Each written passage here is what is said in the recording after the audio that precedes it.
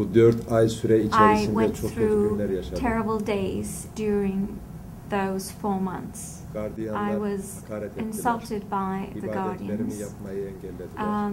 They impeded my religious practices. They fed us pork meat, although they knew that we were Muslim. We were tortured with raids with dogs.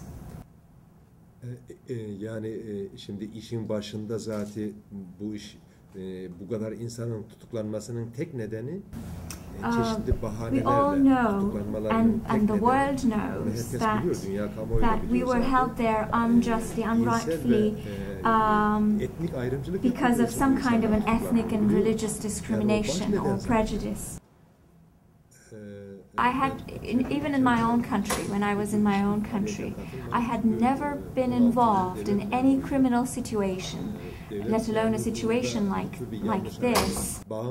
It was especially hard to go through such a situation in a country where I thought was a country of freedom, and a country whose rule of law I trusted more than that in my own country. It definitely had psychological effects on me.